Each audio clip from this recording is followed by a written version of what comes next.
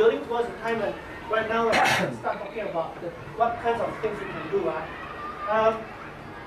Don't just, okay, supposing we want, so I'm just saying, supposing we want to start February week, or let's not talk about months, let's talk about term 1, week 1, or term 2, week 3, or whatever.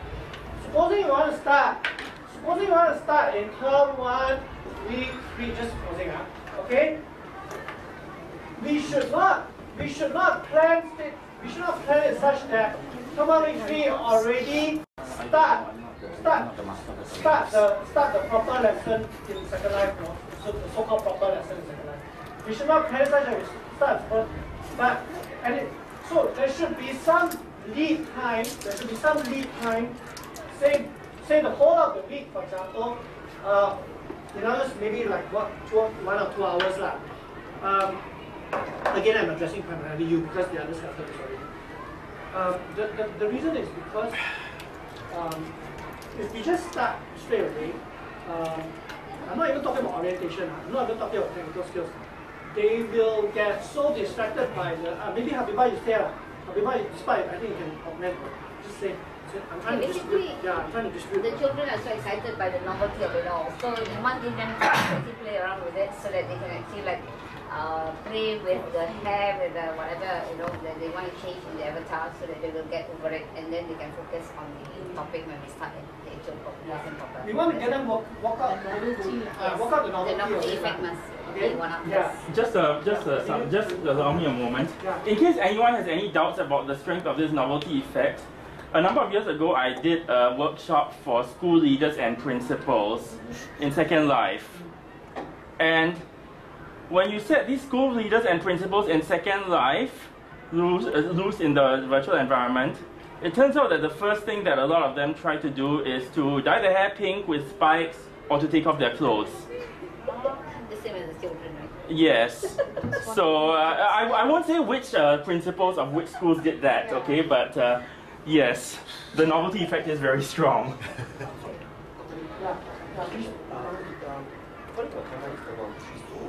No, that's just So I was thinking that you are saying that the school, the individuals, actually it's very school will start on their work. What kind of work are you? Yeah, well that's why I'm now slowly building towards turning the conversation over to you.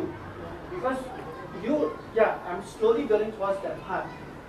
This is nothing other, it's just for fun only. I don't know, maybe I'm missing your point. The question in my mind is how can EE actually complement? Yeah, because right now they don't know what you've done, see?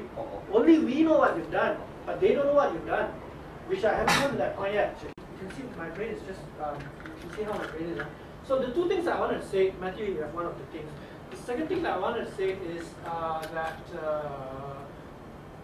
I'm going to use the word blended learning. I don't like this word blended, but I'm going to use the word blended learning because I think we have a common understanding of roughly what blended learning is.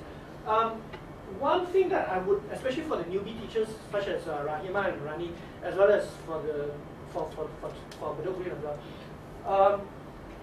well, Jimmy knows, Clara knows, Habibah knows that the way we do it in job and the way we found it successful in job is not to see. The last thing that I want to do is for the students to go, or the teachers was there, for the teachers to go and communicate to the students the idea that, okay class, today we are going to do a Second Life lesson, so let's all go to a computer and let's do a Second Life lesson. Whatever happens in Second Life lesson is divorced from what happened in regular classroom.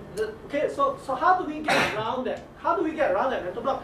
Because we are, after all, trooping into a computer lab. So what I always encourage the teachers to do is to have not. So they have they're all seated behind the computer screen, but they also have the textbooks open. They also have their worksheets right next to them, so that they are continually making these cross-medial connections. Okay, yeah, this is very, very important.